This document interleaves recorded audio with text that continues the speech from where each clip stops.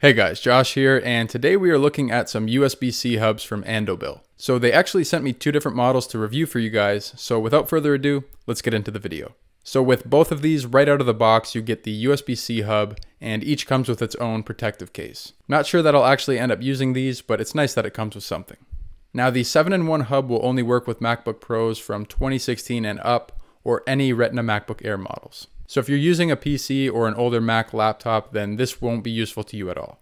So we get a single HDMI output, two USB Type-C ports, two standard USB ports, and micro and SD card readers. And of course, this one doesn't have any cables attached. You just plug the entire thing into the side of your MacBook Pro or Air, and it's ready to go. In the few days that I have been testing it out, it has worked perfectly for me. I can plug in multiple devices, including my 4K USB-C monitor, along with a 1080p monitor, and everything works as it should. It is also ultra lightweight and portable, so if you're on the go a lot, you can easily just throw it in your pocket, grab your laptop, and go. The only thing I don't like about it is that the ports are not very deep, so you can see part of the connector sticking out.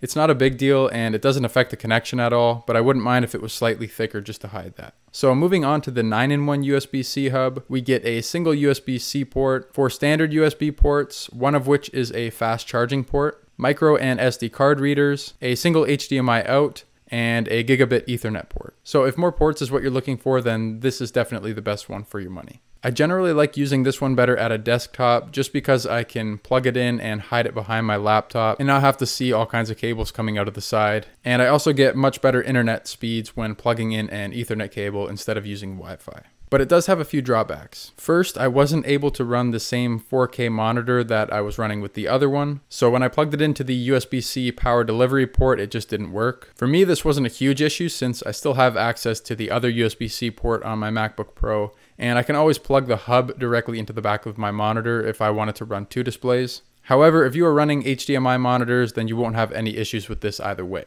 This hub is also noticeably heavier, coming in at 130 grams, which is about 4 times that of the 7-in-1 hub. And it does work without plugging into the power delivery port, but if you're running a lot of devices, you'll want to power it to avoid any issues.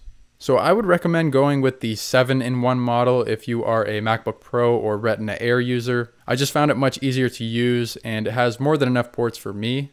And as I said before, if you're a PC user or you just need the additional ports, then the 9-in-1 model is the obvious choice. As far as the color goes, you can get them in gray or silver, and as of right now, the 7-in-1 model is on sale for $59.99, and the 9-in-1 model is on sale for $49.99. So there are definitely much cheaper options out there, especially if you don't need so many ports, but after using these for a few days, I can say that you get what you pay for. So if you want to pick one up for yourself, I will leave a link in the description below. And that wraps it up. I hope you found this video helpful, and if you did, then be sure to smash that like button. And if you want to see more videos like this, then make sure to subscribe to the channel. And as always, thank you for watching, and I'll see you in the next one.